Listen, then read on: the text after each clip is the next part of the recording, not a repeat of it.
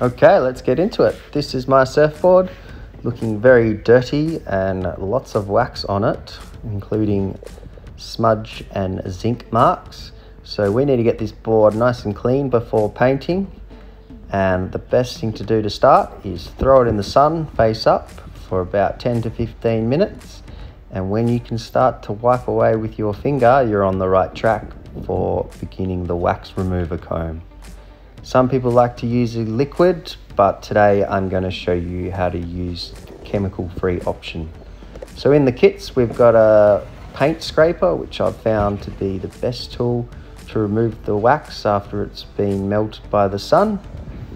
Then when you get to these last little bits, you'll find the wax